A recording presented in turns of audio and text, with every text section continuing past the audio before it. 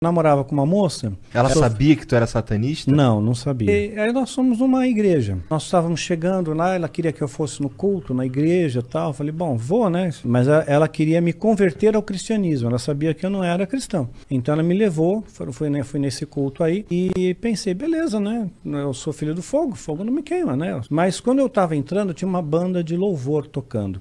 Né? E era um louvor genuíno, verdadeiro, uma adoração verdadeira, né? E eles estavam cantando uma música que eu lembro até hoje, a letra é meu, somente meu, todo o trabalho, e o teu trabalho só descansar em mim. Naquele dia, aquelas notas musicais me mandaram para o chão, eu caí. Eu perdi os sentidos ali, somente se eu escutar o som daquela música. De repente, eu abro os olhos assim, tem um cara em cima de mim, urrando no meu ouvido, qual é seu nome, qual é seu nome, fala qual é seu nome. Porque as pessoas acham que você tem que saber o nome do demônio para expulsar o demônio, né? Mas não tem isso, né? Então, falei meu nome e tudo, levantei, falaram que foi uma